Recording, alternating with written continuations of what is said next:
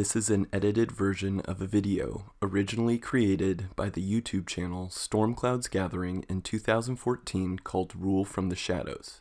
I cut about 10 minutes from the original, and I also updated and fact-checked all the information. Any changes will be reflected on screen, and all of the information is accurate as of April 2019. Now here's Professor Noam Chomsky explaining the title of his book, Manufacturing Consent. Enjoy. Manufacturing Consent. What is that title meant to describe? Well, the title is actually borrowed from a book by Walter Lippmann, written back around 1921, in which he described what he called the manufacture of consent as a revolution in the practice of democracy. What it amounts to is a technique of control. And he said this was useful and necessary because the common interests, the general concerns of all people, elude the public. Walter Lippmann wasn't speaking theoretically, nor was he commenting on a phenomenon that he had observed from a distance.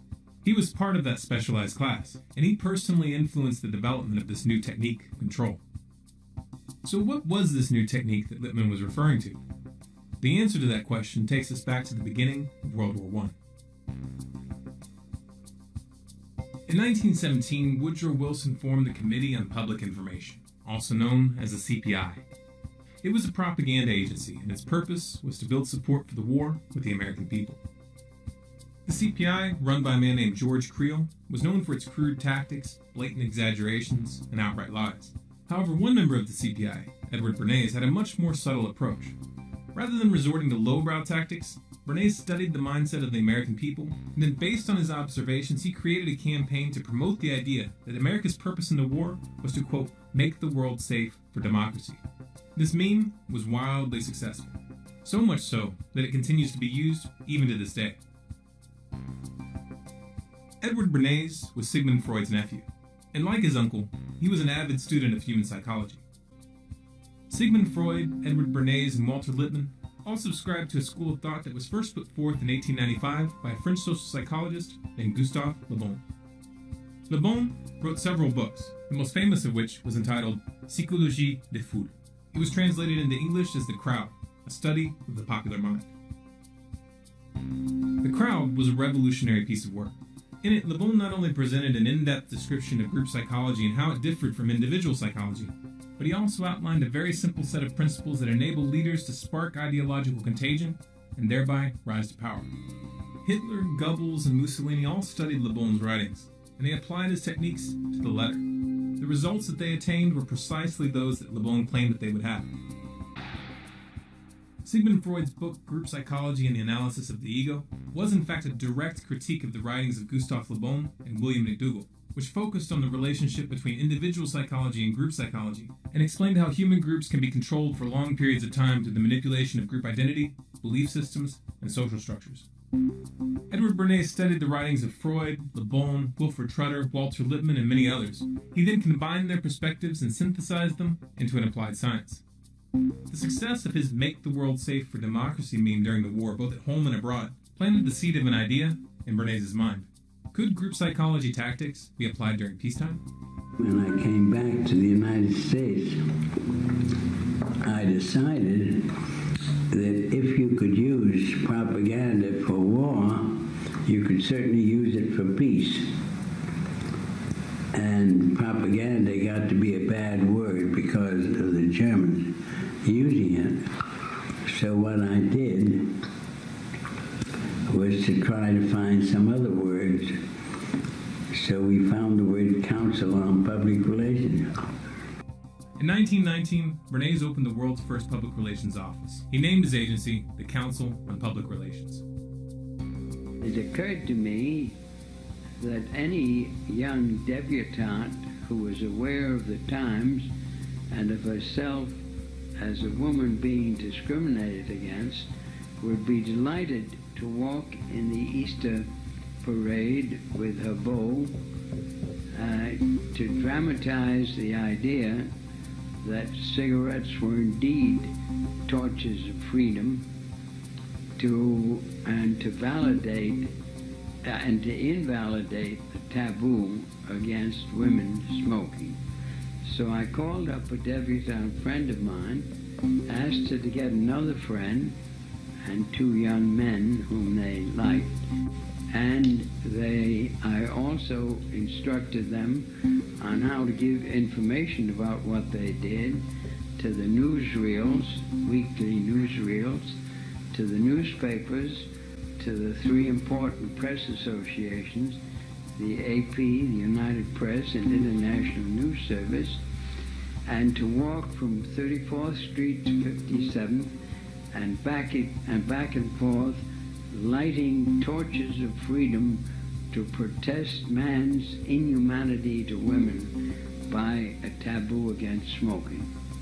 Next morning, there wasn't a newspaper in the United States, even the New York Times had a front page story, "Debutantes light torches of freedom to protest man's inhumanity to women by a taboo against smoking," lighting cigarettes in their walk. The interesting thing to me was that within 3 days, the newspapers, without any intercession on my part, published accounts that women were smoking in Union Square in San Francisco, in Union Square in Denver, and on the Boston Commons. This was Bernays' specialty, engineering social trends for clients, and he was very, very good at it. Perception was now a commodity, for sale of the highest bidder. Bernays aided the CIA and United Fruit Company, known today as Chiquita Brands International, in a successful campaign to topple the democratically elected Guatemalan government in 1954. He headed up the public relations campaign to garner support for the fluoridation of municipal water supplies on behalf of the aluminum mining company, Alcoa Incorporated, who was looking for a cheap way to dispose of their industrial waste. And he even helped the company convince the American public to eat heavier breakfast so that they would buy more bacon. What made Bernays so successful was his skill in applying 3 psychological tactics. 1. Creating carefully calculated associations with the subconscious fears and desires of individuals. 2. Influencing opinion leaders and perceived authority figures in order to reach those who follow them. 3. Initiating the contagion of behaviors and ideas through social conformity. Bernays wrote several books promoting these psychological tactics, including Propaganda and Crystallizing Public Opinion. In these books, he specifically encouraged governments and corporations to use his methodology to manipulate public perception. This suggestion did not fall on deaf ears. His techniques worked so well that they were adopted by virtually every sector that sought to influence the public. Media, politics, advertising, even the military. As Walter Lippmann had indicated, it was a revolution. Joseph Goebbels, Hitler's propaganda minister, found Bernays' approach very useful. Bernays acknowledged this fact in his 1965 autobiography entitled Biography of an Idea, where he wrote, "Karl von Wiegand, foreign correspondent of the Hearst newspapers, an old hand at interpreting Europe and just returned from Germany, was telling us about Goebbels and his propaganda plans to consolidate Nazi power. Goebbels had shown Wiegand his propaganda library, the best Wiegand had ever seen. Goebbels, said Wiegand, was using my book Crystallizing Public Opinion as a basis for his destructive campaign against the Jews of Germany. Obviously, the attack on the Jews of Germany was no emotional outburst of the Nazis, but a deliberate, planned campaign."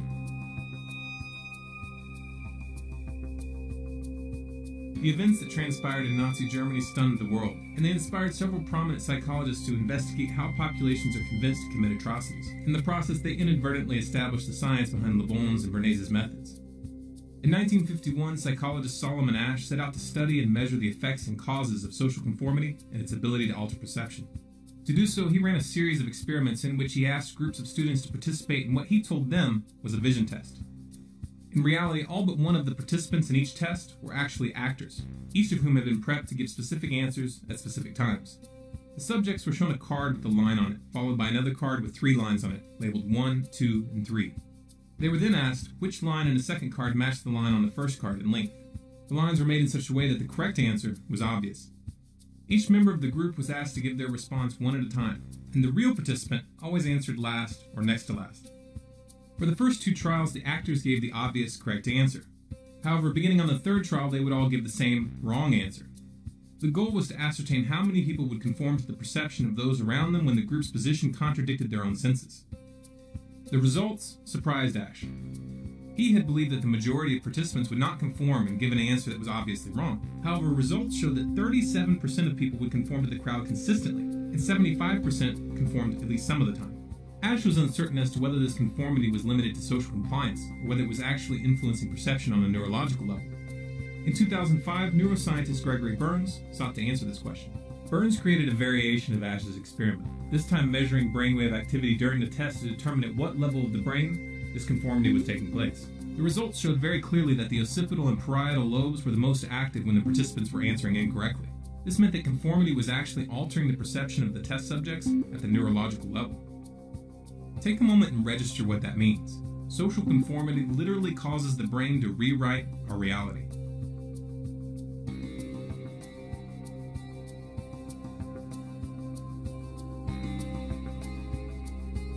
In 1961, Yale University psychologist Stanley Milgram conducted a series of experiments which measured the willingness of individuals to obey authority figures.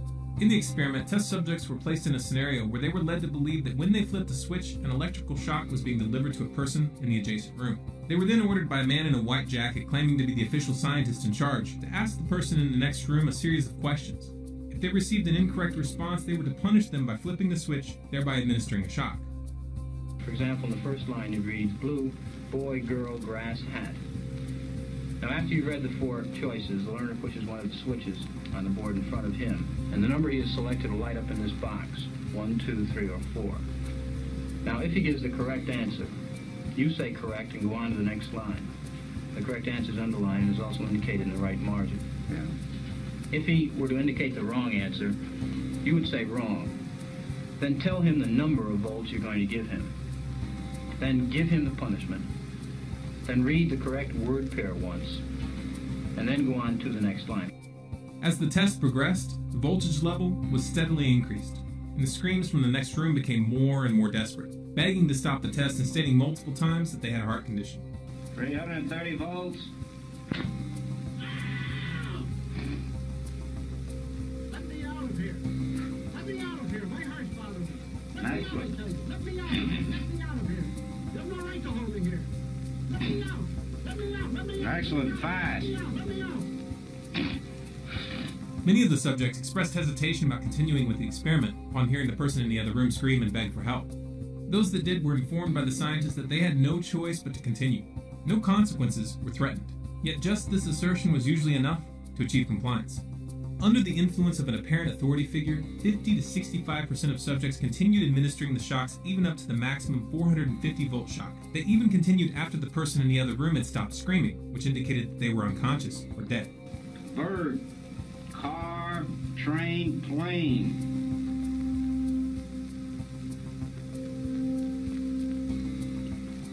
Go on, please. With the procedure. Please answer.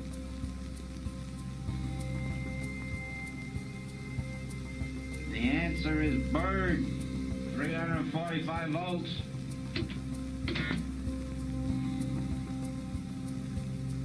Blunt, knife, stick, word, arrow. Answer, please. Continue, please. The answer is arrow, 360 volts.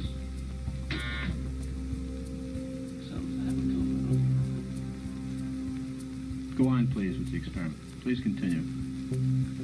The Milgram Authority experiment has been repeated numerous times over the years using individuals from a wide range of economic and social backgrounds, and the conclusions are always consistent.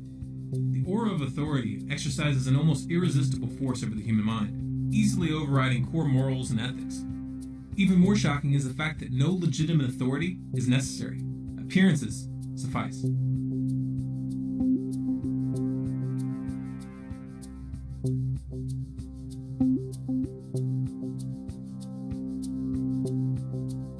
The invisible government that Walter Lippmann, Edward Bernays, and Woodrow Wilson had referred to was not just an abstract concept. It was a very real and concrete reality, and they were well positioned to comment on it because they directly participated in its creation. It all started as an inquiry. The inquiry, to the select few who knew, was a group of 150 men assembled by Woodrow Wilson to gather the data that they thought necessary to, quote, make the world safe for democracy after World War I was over.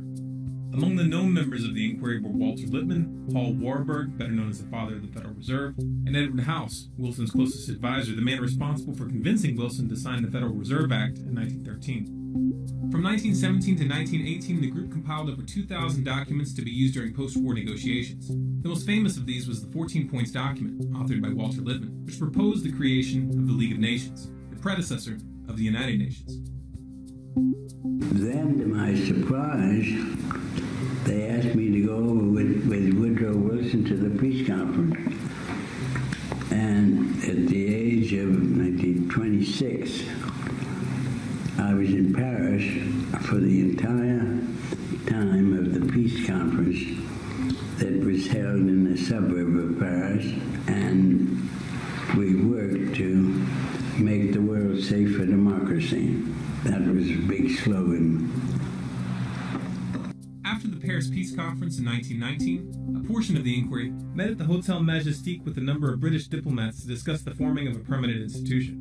This meeting eventually led to the decision to join forces with a group of high-ranking officers of banking, manufacturing, trading, and finance companies led by Elihu Root, a powerful corporate lawyer who was also a former United States Secretary of War and leading advocate of America's entry into World War I. On July 29, 1921, the merged group filed a certification of incorporation, officially forming the Council on Foreign Relations, also known as the CFR. The CFR went on to build a membership comprised of the world's most powerful business leaders, politicians, and corporations. Among the corporate members are Goldman Sachs, JP Morgan, Chevron, Exxon, Shell, BP Oil, General Electric, Raytheon, Lockheed Martin, Northrop Grumman, Boeing, Bloomberg, Rothschilds North America, and DynCorp International. You can find a complete list on the CFR website. It's good to be back at the Council on Foreign Relations. As Pete mentioned, I've been a member for a long time and was actually a director for some period of time. I never mentioned that when I was campaigning for re-election back home in Wyoming. Thank you very much, Richard, and I am delighted to be here in these new headquarters. I have been often to, I guess, the mothership in New York City, but it's good to have an outpost of the Council right here down the street from the State Department. We get a lot of advice from the Council, so this will mean I won't have as far to go to be told what we should be doing and how we should think about the future. John Foster Dulles, Secretary of State under President Eisenhower, is listed as one of the founding members of the CFR on their own website. It was Dulles that convinced Eisenhower to use the CIA to topple the democratically elected Prime Minister of Iran, Mohammad Mossadegh, in 1953. The Shah, the puppet who was installed in his place, was a brutal dictator. He enjoyed full support from the U.S. government until he was overthrown in the Islamic Revolution of 1979. Dulles was also the man behind the 1954 CIA coup in Guatemala, and remember, Bernays ran the propaganda for that operation. The tactic that Bernays chose was to convince the public that the Guatemalan government was backed by the Soviets. Nada menos que John Foster Dulles, que era el secretario. No less a figure than John Foster Dulles, head of the State Department, was part of the firm of lawyers acting for the United Fruit Company. His brother Alan was the head of the CIA. So it didn't take much of an effort on their part to persuade their president, a military man, Mr. Eisenhower, to give them the green light to overthrow Arbenzi's government. Para derrocar al gobierno de Arbenz. U.S. Secretary of State Dulles takes the rostrum to urge united action by the Americas to outlaw international communist intervention in the Western Hemisphere. Bernays' tactic worked, even though the Soviet Union didn't even have diplomatic relations with Guatemala at the time. Я абсолютно убежден в том, что правительство Арбенса, the Arbenz government, which had been in power from 1950, didn't enjoy any logistical support from the Soviet Union. We didn't even have diplomatic relations. There was no Soviet mission in Guatemala. Once again, Bernays set a trend, and for the next 40 years, the U.S. government would use the specter of communism to justify invasions and covert operations around the globe. President Nixon's National Security Advisor, Henry Kissinger, is also a member of the Council. Kissinger was the man behind the CIA coup which overthrew the democratically elected president of Chile, Salvador Allende.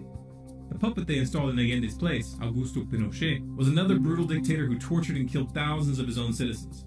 The U.S. government politely looked the other way.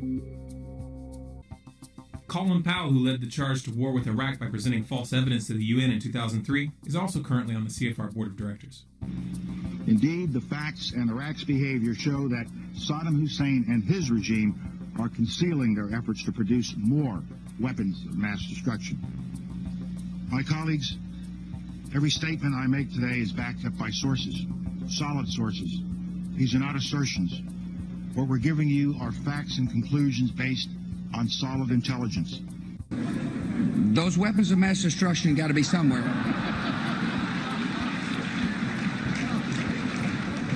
Nope, no weapons over there.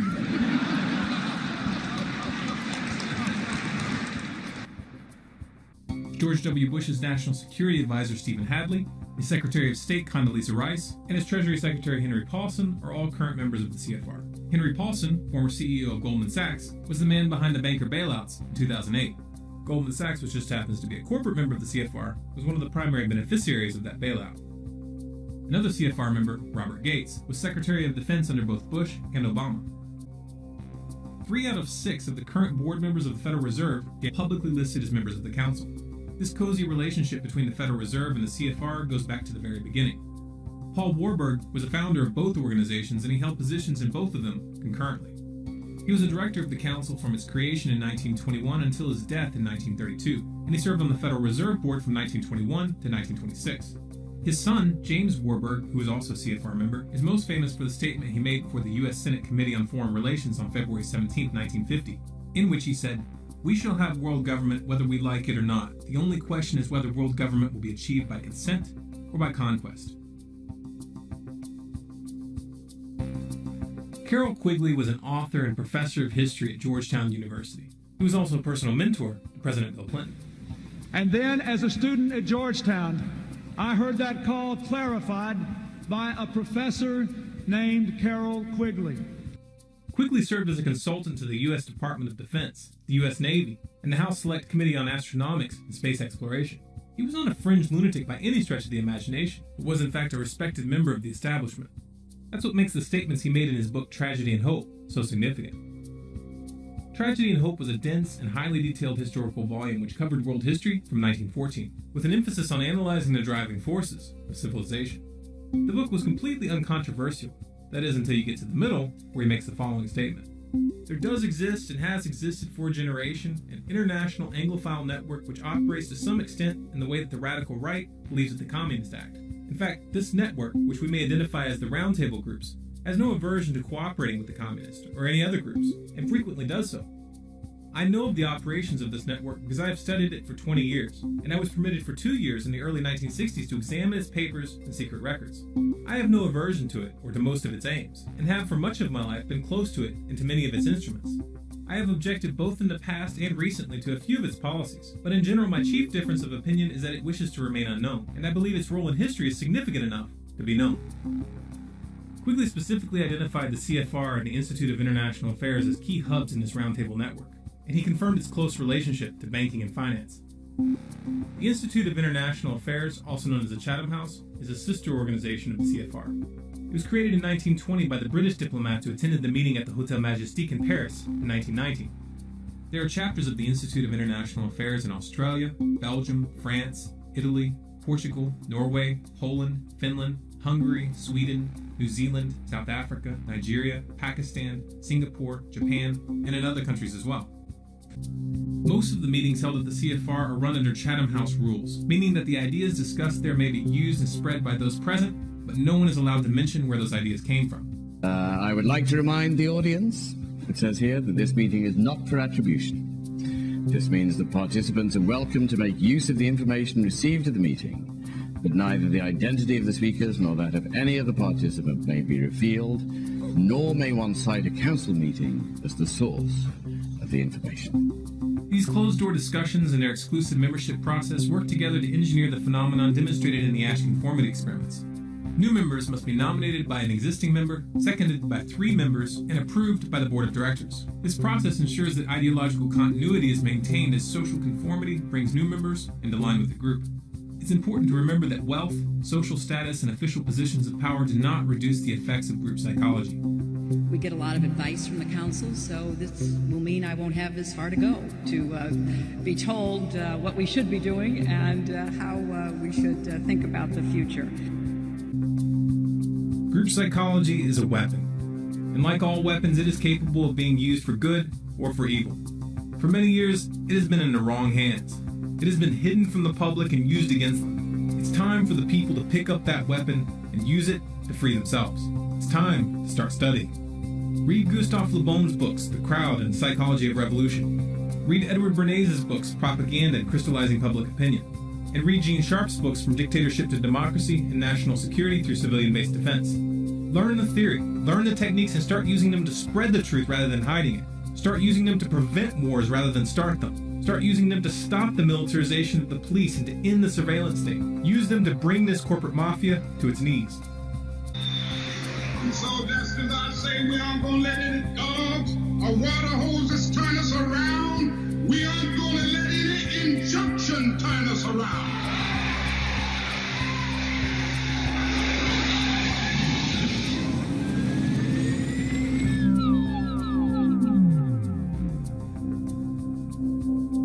If you feel as strongly as we do that the public needs to see this information, then make a commitment to get this film into the hands of as many people as possible.